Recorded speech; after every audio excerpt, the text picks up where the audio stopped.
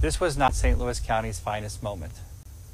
The community I love was thrust into the national spotlight for bad behavior, xenophobia, racism, and resistance to recommendations from scientists and doctors, including the CDC.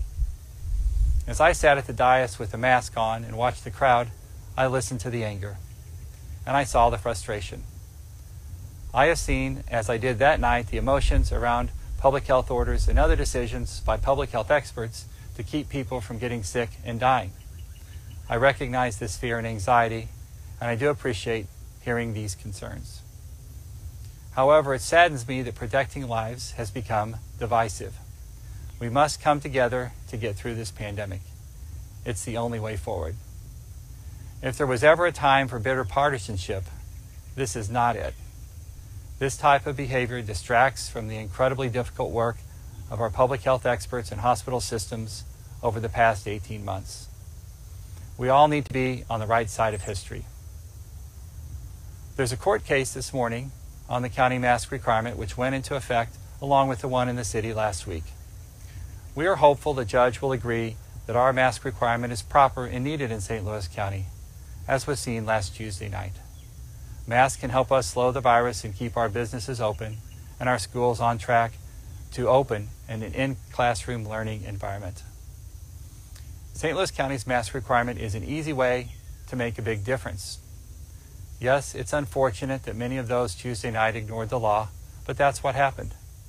And as a result, this is where we are, wondering how many people were exposed to the virus and how many people will become sick from the virus.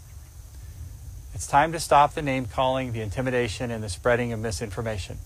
It's time to work together. This variant is a real threat to our community and our country. The anger, real and processed, must end if we want this pandemic to end. The investigation into Tuesday night's meeting and the treatment of Dr. Khan is ongoing. We have asked for all video that captured what happened inside the chambers and in the lobby. Many people who attended the meeting were taking photos and videos.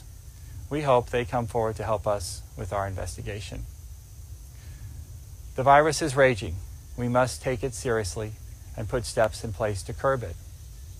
In the past 2 months, we have seen our cases rise at alarming levels. 2 months ago, we were around 40 cases a day. We are now at 274 cases per day.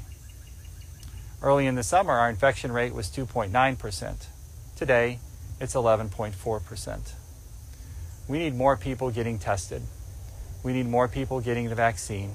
And we need to unite against this 100-year event. The longer we fight public health decisions, the longer the pandemic continues to have the upper hand. Thank you for joining me here today.